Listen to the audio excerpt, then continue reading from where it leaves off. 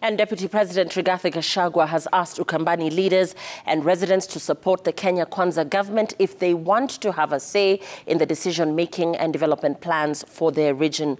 Addressing professionals from Kitui County last evening at the Bomas of Kenya, the Deputy President said the political decisions that the community has made in the last 15 years under the guidance of Wiper leader Kalonzo Musyoka have disadvantaged them by leaving them out of national leadership. He further said that the Kenya Kwanza government had rewarded the Kitui community despite them voting for the opposition in the last general election. He, however, cautioned the Wiper leader against expecting to benefit from any power-sharing arrangement between the government and the opposition ahead of the planned bipartisan talks expected to kick off soon.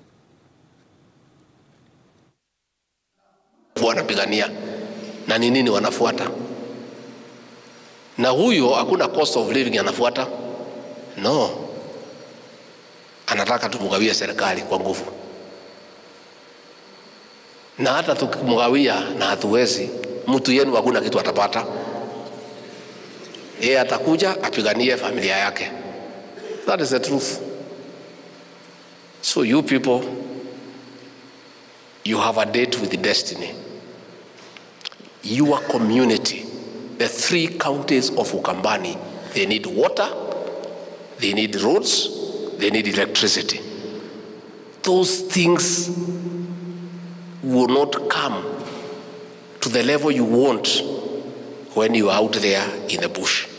Mutapata because you are Kenyans, kidogo kidogo. Lakini itafuatwa na nani? Who will follow?